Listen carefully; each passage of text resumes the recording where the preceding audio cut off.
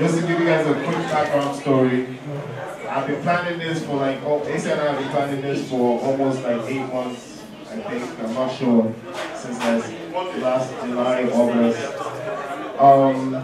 We heard about it at a music conference where it was said that a certain African DJ had, set a record for 4 days. The Guinness Book of Records for longest DJ set. And we're like, wow, that was fucking fantastic. So why don't we try that? Let's do 5 days. And then so we applied in August, and then the Guinness World Record replied our application and declined it, saying they don't do regions, they only do world records. So we have to go back and think about it. If we want to do it, we have to hit it back up. So we did. But doing that, we researched and found out that the guy that did the world record did 8 days in Ireland, and we're like, alright, fuck it, we'll do 10 days because it's 10 years DJ Obi in the game. We decided we were going to do 10 days, 10 years to make sense. And technically we're supposed to start at 10 o'clock today, but technology. So that's the back end story. We reapplied for the world record, and we reapplied in October. It took them up until May before I made that fabulous trip to Santorini, and then they sent an email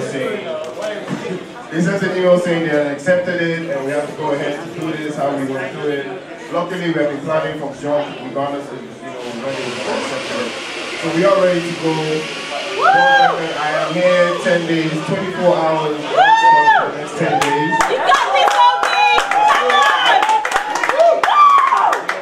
And really, this is just like to put Nigeria on the map, to put Nigerian DJs on the map, to put DJing on the map in Africa, to get the global DJ brand out there, the DJ Obi brand, to take it to global status. So we're trying to do all these things. This is the first of many things Asa and I are planning for the DJ Obi brand, so you guys need to keep in touch. The new website is up, it's globaldjobi.com. Live streaming is going to be up tomorrow, so you guys can stream, you guys can watch it live if you don't want to come, but I really need you guys to come out here because I need your energy. I need you guys to come out here and fist bump and all that. So I gotta give a major shout out to the brands that have been working with me, and they did their hardest to keep it quiet since last year.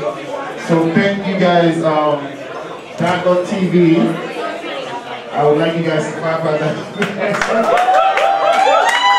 So big up to DIAMONDTV, Disrupt DNA, Tagyo, Star Cafe, Ionet, Stargaze, Simply Rich Juices, Nike, Med Plus, everybody that's working with me on this, all of you guys for coming out tonight.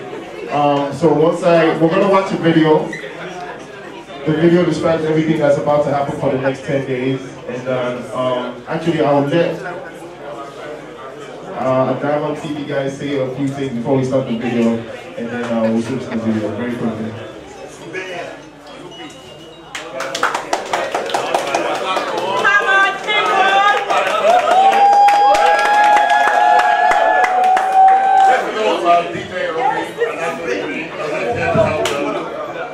Everyone who's here, we need 4 people every time. So DIAMONDTV, we're giving away t-shirts. So if you're one of the witnesses, you get a t-shirt that you're part of the Guinness record. Welcome to the name raffle. And for anyone who wants to have a party the next 10 days, 3 locations, 3 DJs, we have to pay for your drink. Now, I'll be here on the second set. Anybody who wants to join, please join us. Thank you.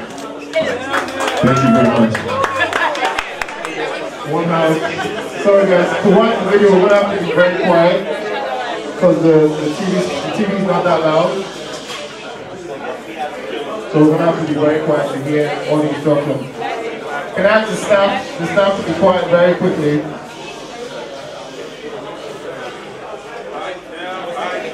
If we can quiet down so we can hear the video.